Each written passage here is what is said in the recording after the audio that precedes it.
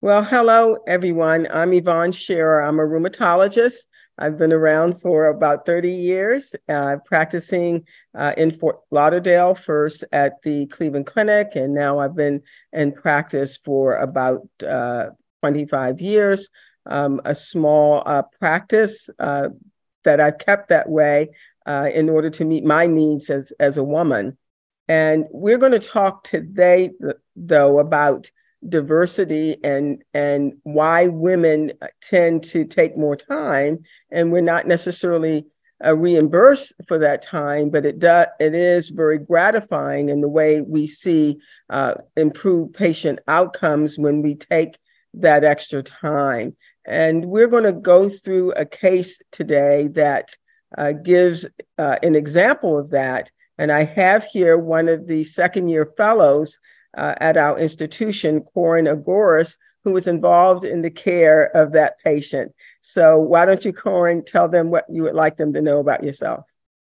My name's Corin Agoris. I'm a second year fellow with Dr. Sherrer, who just introduced herself as my program director. We're down in Fort Lauderdale with Larkin Community Hospital. And I had the pleasure to treat the patient, serve on this case, and learn from it as well. All right, the particular case we're talking about is of a 38-year-old woman from Haiti who came to us after bouncing around at different hospitals. And when she came to us, she was very ill. Her abdomen was exceedingly bloated and distended. She was lethargic, going in and out. Her vital signs were good, though. But we knew that we needed to admit her to the hospital because something was seriously going on. We didn't at that moment have her records, but we knew that she had lupus. We knew that she was on dialysis, most likely from lupus nephritis. And we knew that she had been admitted recently to multiple hospitals in the area. We wanted to admit her again right then, and she would not, because she had a negative view. She felt that she would go into the hospitals, they would treat her, maybe she would feel good for a moment, and then she would go home and be right back where she was. And she was a bit combative, even in her somewhat lethargic state. Her family, her significant other was with her, and her oldest daughter was with her at the time. And they were also discouraged that she was going in and out of hospitals. And they challenged us. What will make it be any different going in the hospital with you this time? And I knew then, even though we were speaking through an interpreter, that part of the problem was she had lost her trust in hospitals. She didn't understand what was going on, and she was giving up. And so I promised her that while I couldn't predict what she was going to do and how well she was going to do, I could tell her that we would be there by her side, overlooking things, and we would make sure that when she left the hospital, she understood what was required of her. And she still didn't go in. She decided to think about it. But that night, they called back through the on-call and said they were going to go. They thought about it and they were going to go to the hospital. Now, what happened here is that we had to pull in the community because none of us could speak her language. In the office, we had used a translator through one of the tablet systems, where you call up and they have a translator there. But that's not the same as having a person there with you, and particularly it's not the same as having a physician who spoke the language. So one of the first things we did was to ask that the hospital give us a physician who was from the same nationality and ethnic group as the patient, and that person come and be with us when we spoke with her. Now, I know we're going over this for the sake of time, but you can imagine from what I'm telling you that this took a lot of time.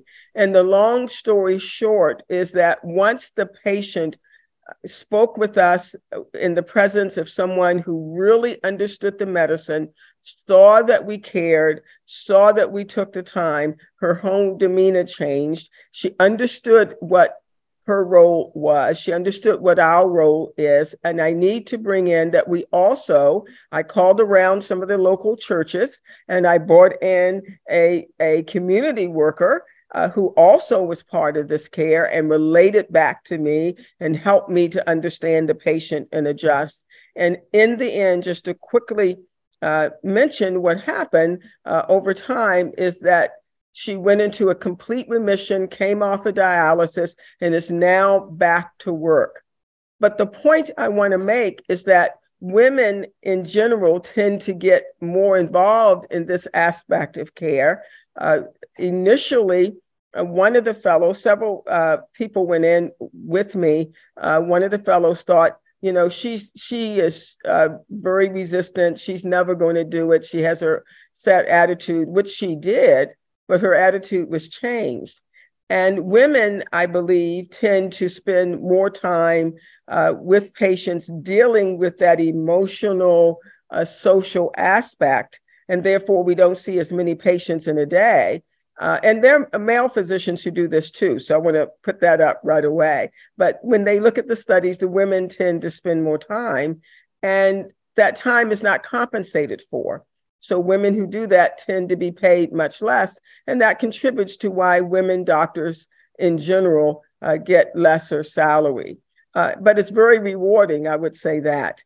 So comments that you might have, Corin? Yeah, I just want to add that I was the fellow who followed the case with Dr. Sherrer on the back half, inherited from the prior fellow. And I saw her just right before she was getting better. And I think the bare minimum would have been to get a translator that's, in her particular case, Haitian Creole, which some of the hospital visits and prior visits before she came to our clinic, they didn't even do that. And when you can put yourself into the patient's shoes, you start to understand that, why adherence was an issue and the language barriers and that you get the sense from the patient that all her hospital stays and the physicians and staff were wasting her time. We got, like I said, I would say the bare minimum, it was the translator, which helped a lot in our language. But then seeing Dr. Sherrer, I would say take the extra step. As she said, we had called around, and by we, I'd say, she did most of the work, but calling around the community leaders, getting social work and in their language, really, not only is the extra mile, but I think changed the case from a patient who would have just kept bouncing back in the hospitals, not getting appropriate care, not understanding how serious her disease was, lupus nephritis. I think eventually it was biopsy. I read the report, class 4, which is pretty obvious. We all know it's pretty serious, but getting her to the appropriate outpatient care on medicines besides steroids, maintenance to keep her well, and seeing her, from my standpoint, that level of involvement, and then seeing her not stop bouncing back at the hospitals, but then able to walk. She went from, 2 out of 5 weakness, let's say generally on her muscle exams, to able to walk and go back and resume her job. So it really left an impression on me. Some of these cases, the time you have to spend, the leaders you have to get involved, ancillary services as well.